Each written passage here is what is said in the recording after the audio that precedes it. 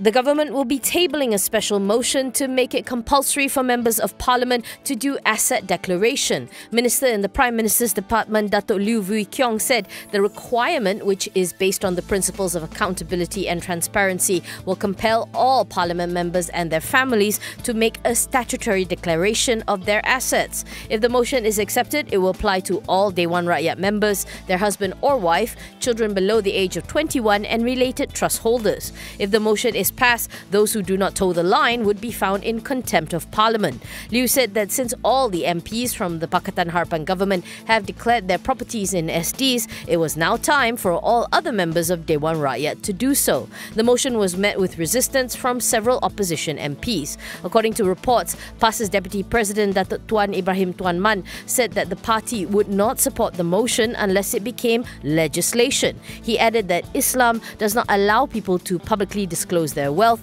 as it could lead to security issues. The World Bank has cut its 2019 GDP forecast for Malaysia from 4.7% to 4.6% amid unresolved trade tensions, a sharper than expected slowdown in larger economies, and market volatility, which will pose near-term risks to growth. In a new report released today, the World Bank said given the uncertain external environment and subdued business confidence, policy actions should aim to strengthen fiscal buffers, facilitate private investment, and ensure adequate social protection for lower-income households.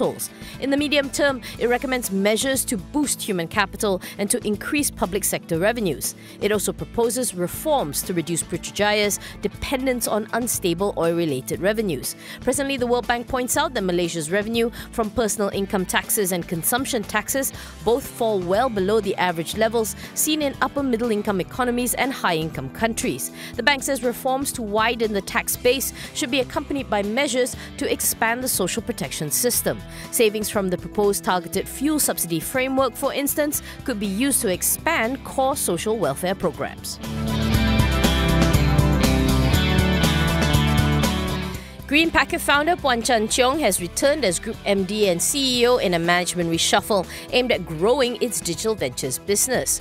Puan had previously been the company's non-executive director. Previous CEO Tan K.En. is now Green Packet's executive director.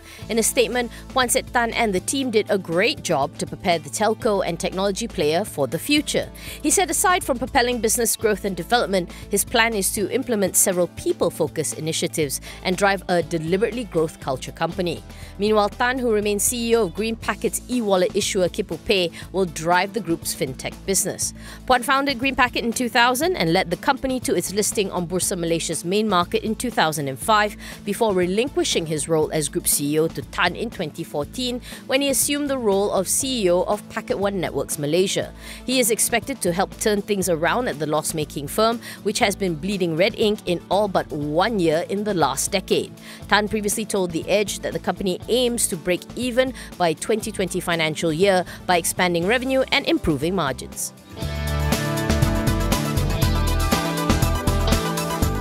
Prestariang, which is suing the government for terminating the 3.5 billion ringgit skin project, has bagged a smaller contract from Putrajaya. In a filing to the bourse, Prestariang said its subsidiary Prestariang Systems received a letter of award dated June 28th from the Finance Ministry. The 22.94 million ringgit contract is to supply Microsoft software licenses, products and services to the Ministry of Education. The contract is for a period of 1 year.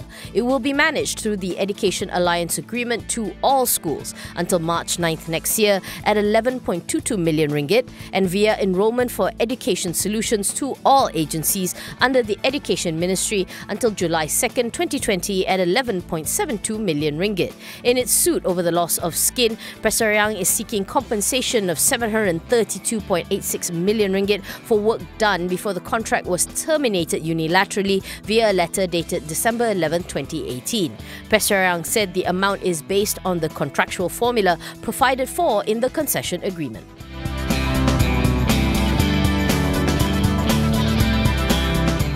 Lembaga Tabung Haji recorded a 22.1% year-on-year fall in operational expenses in the first quarter of 2019 to 204 million ringgit. Minister in the Prime Minister's Department, Datuk Sri Mujahid Rusufrawa, says this is the outcome of steps taken to cut spending by the Pilgrim Fund, which include renegotiation of contracts, introduction of a centralised procurement system, as well as refinancing of key projects to reduce finance costs.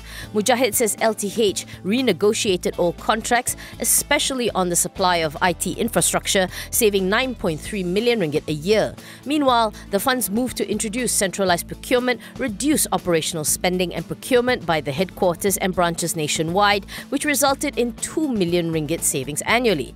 It also cut spending on events by 1.5 million ringgit a year, refinanced key projects, and cut interest charges on some of them to 1.9% from 3.7%, and cancelled what it deemed as non-beneficial or low-potential initiatives.